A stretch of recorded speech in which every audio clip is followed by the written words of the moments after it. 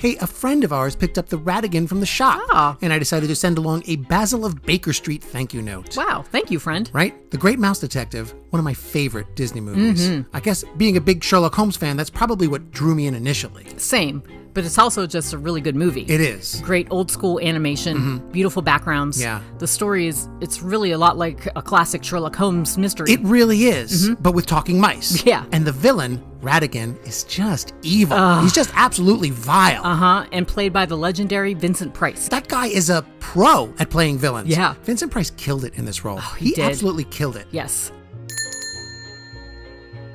But you know who else killed it? Who? Barry Ingham as Basil. Oh, British yeah. actor that I don't know much of his stuff, but his Basil of Baker Street is one of my all-time favorite Holmes adaptations.